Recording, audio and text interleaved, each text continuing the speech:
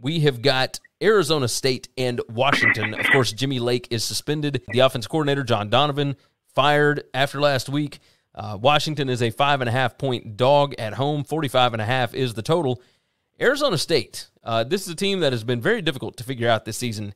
Yeah, you just go based on numbers overall on the season. Arizona State is the easy play, and when you toss it in with some of these trends, it's certainly an easy play for me. Arizona State 5-0 against the spread of their last 5 in Seattle, and 5-0 against the spread against Washington overall.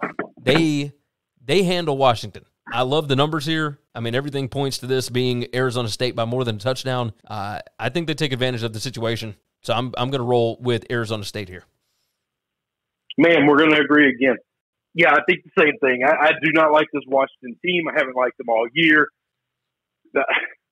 There's a world where Jimmy Lake not being their coach makes them better at football because I don't think he's a very good coach. But I don't know.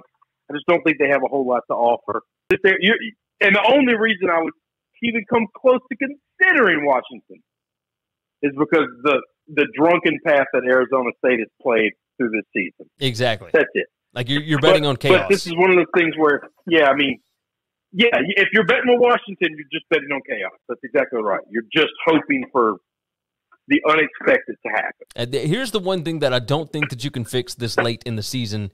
Washington, against the run, number 115 in EPA per rush, and they are number 112 in defensive success rate against the run. Arizona State is number 8 in EPA per rush on offense, and rushing the ball on offense, they are number 3 in success rate. Like, they know how to run the ball. Washington cannot stop it. I don't foresee them stopping it in this game. So, Arizona State minus 5.5 is the pick for both of us.